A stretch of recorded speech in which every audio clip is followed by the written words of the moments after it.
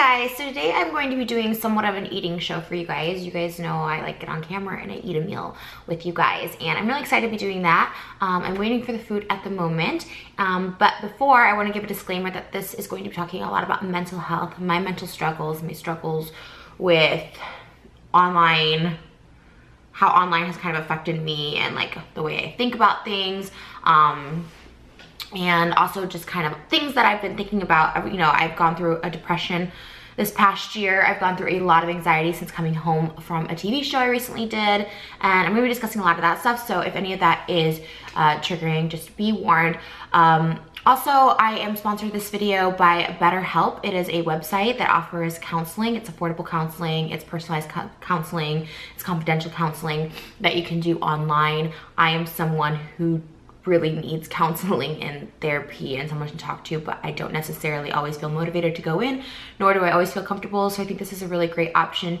If you are interested, I will link it below. Definitely check it out. It deals with all types of things, like I said, depression, anxiety, if you have something with eating, just anything, there's a topic that is affecting you, they have counseling and counselors that are ready to talk to you, and you have access to them whenever. It's kind of great. It's great for flexibility and also just scheduling.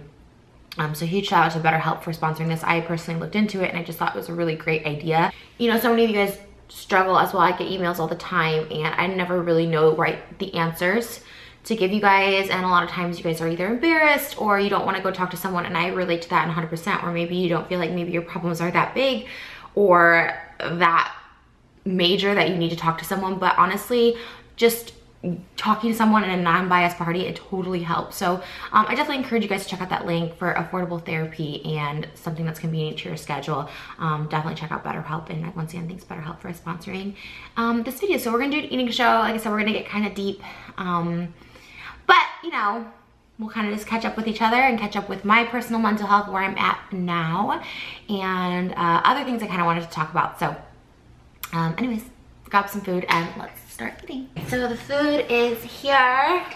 So I ordered breakfast. I'm so hungry, I cannot be hungrier. I got bacon.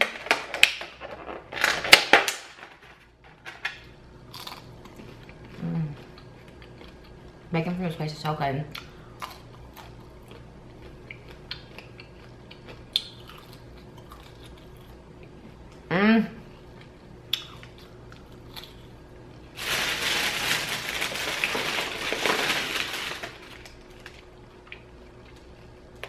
Egg, bacon, hash brown. Wow, these pancakes are so good. Fluffy pancakes. Toast. Do they not give me any utensils? How am I supposed to eat this? Hold. Okay. You guys, I just need to get into this bacon real quick. So good.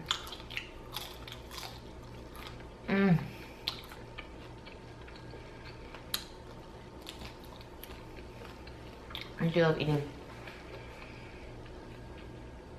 So, I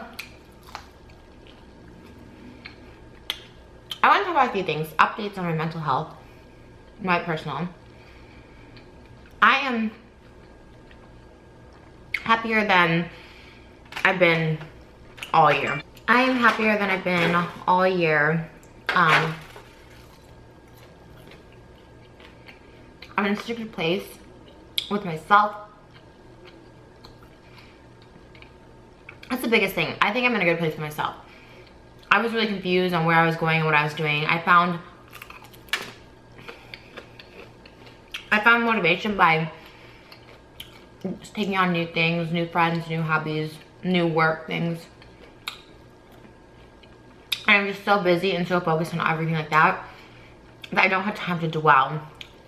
I think when you sit at home and isolate yourself, this may seem very like, well, duh, Trish, to a lot of people, but when you sit at home and isolate, you think you're doing a good thing by not bringing other people down.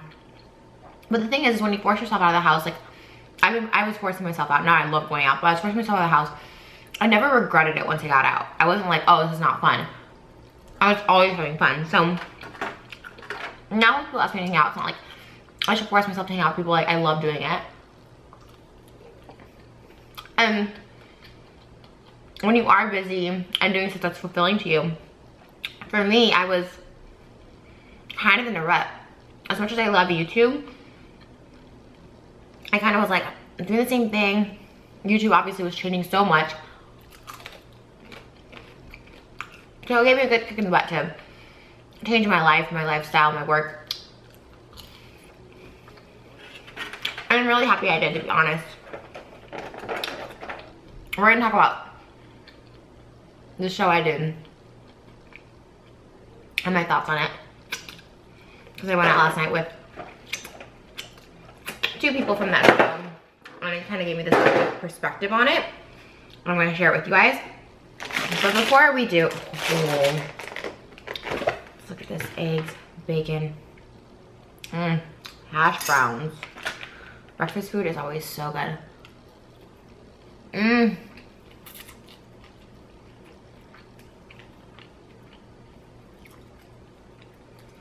Here's a funny, not funny.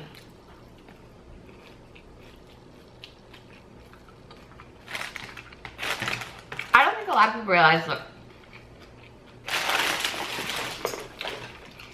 what fat shaming feels like. When you call someone fat, or the person's actually overweight, or someone like my sister who's not fat at all but gets called fat. When you eat food, I'm gonna just go with my experience. Because so many people love to call me fat and gross and tell me on a daily basis that I need gastric bypass surgery and like all this like really intense stuff. Every time I sit down to eat, whether it's something healthy or not, I'm gonna show you the difference. So right now, right, I would consider an egg sandwich is a salad, no, but I consider it relatively healthy. You know, I got some eggs, some protein, some bacon. It's not like, it's a normal breakfast. Like people would eat eggs and bacon. I had to get this over medium, so it might be a little hard to eat. But bacon, it's gonna be messy, y'all. Get ready.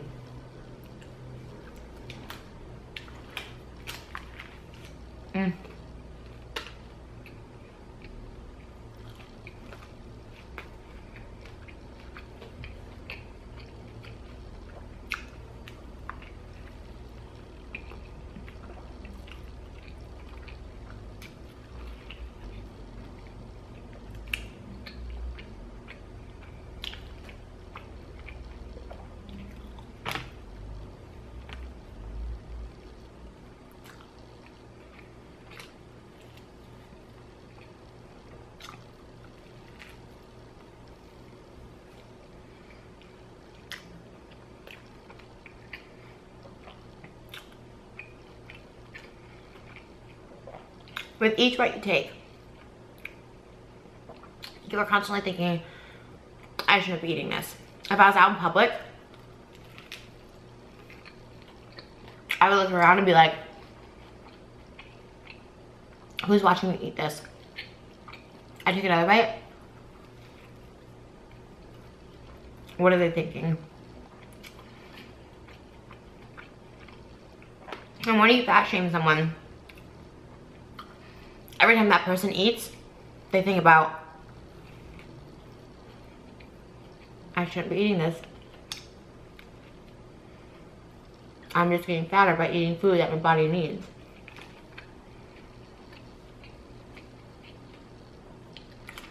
And the thing with food and overweight people, every person I should say, you need food to survive. So let's say someone's sober and they're drinking alcohol and you're like, oh man, they shouldn't be drinking that. It is in a sense shaming, but you don't need alcohol to survive.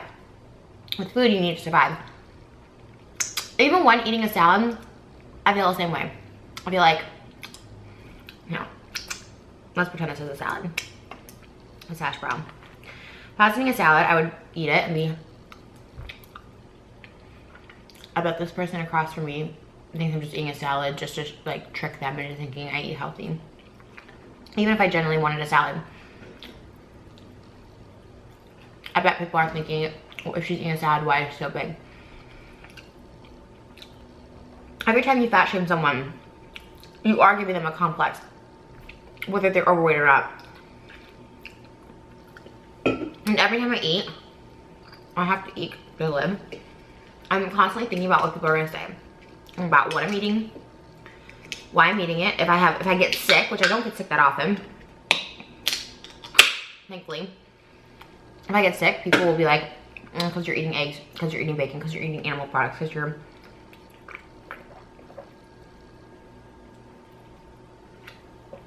But at the end of the day, y'all are only seeing a small portion of what I eat. You go out to a restaurant, because I see this happen all the time in public, you're only seeing a small portion of what they eat. Maybe it's their cheat day, maybe it's their birthday.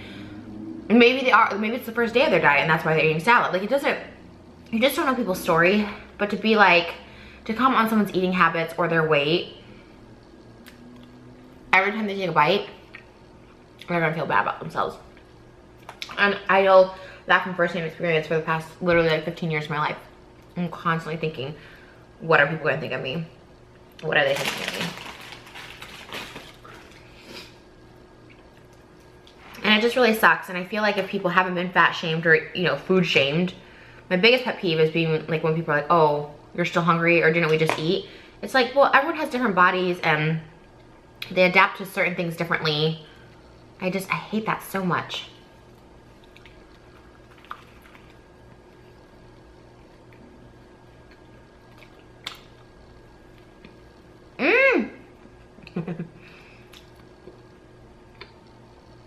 Not really though.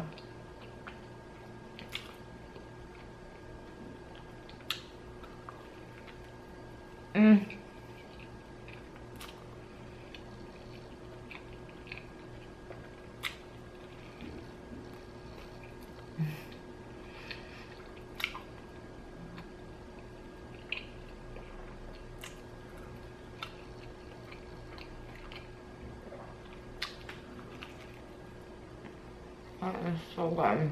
I was so hungry.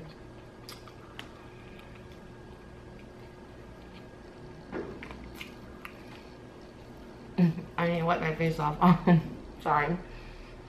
I'm a messy eater. No shame in that. Clean myself up a little bit for you guys. Oh my god. I love egg yolk. I wish I could get them over easy. It's just so hard to eat it.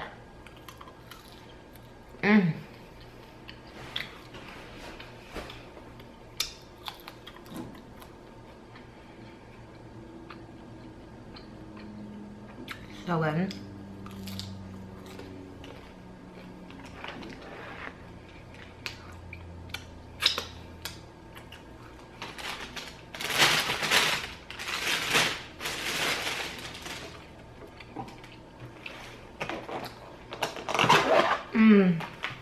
These pancakes.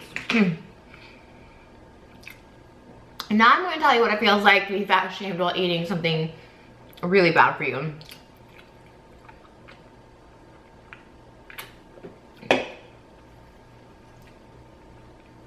Syrup.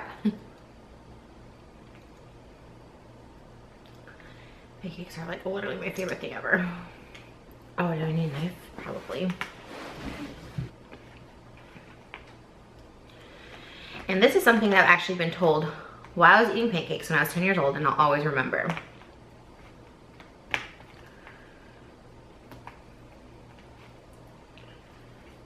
10 years old eating pancakes.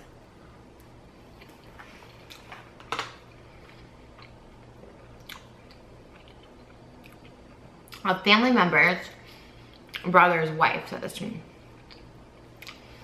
You're eating all those pancakes and no boys will like you.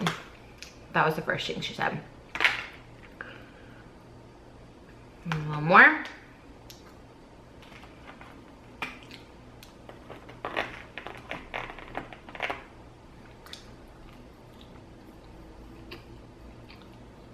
I said this to my dad. I'm truly disgusted watching your daughter eat those pancakes. And one more.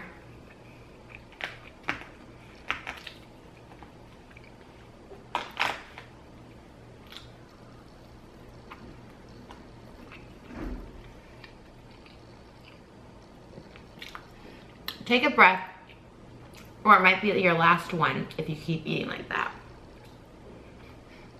That was 3 bites of pancakes as a freaking 9-10-year-old.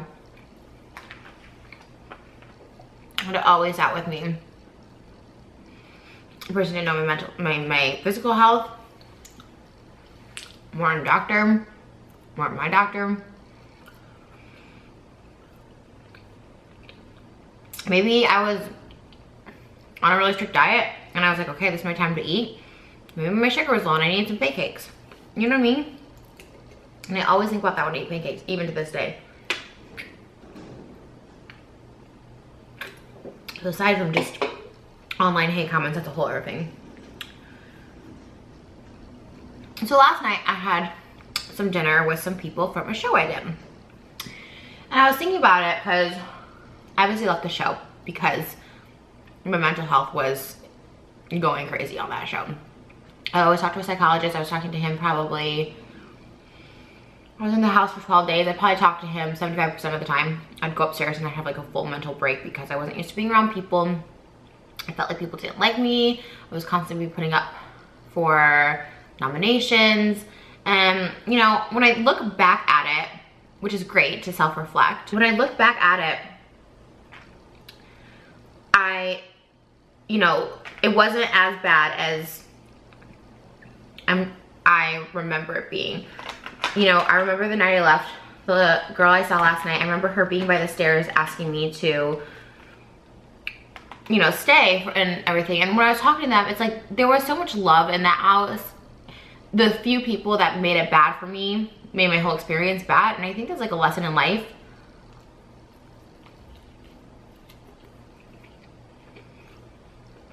Don't let a few bad people spoil your overall experience.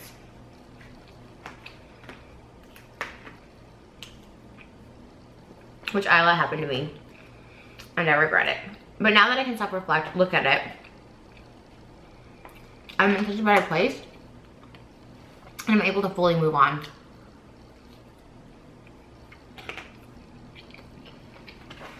And be stronger because of it.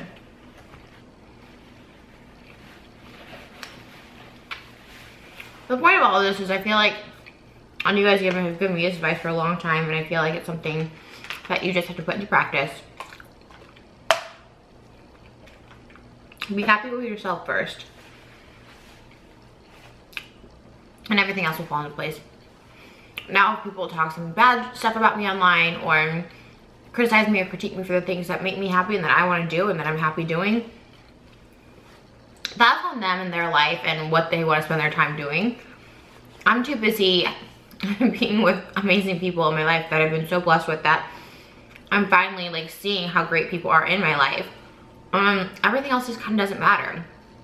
Same thing with eating. You know, I used to like be so focused on eating, and it's like now it's like I eat when I'm hungry. It's not something that comforts me anymore.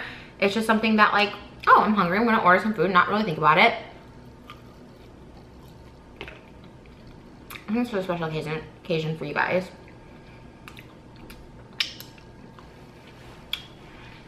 And then on the flip side of that, be kind to people. You don't know their struggle, you don't know what they're facing.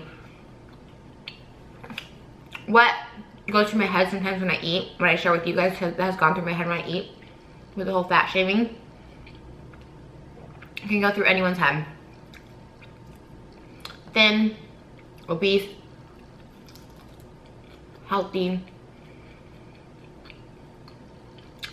and it can cause disorders. It's more than just mental, it can be caused. But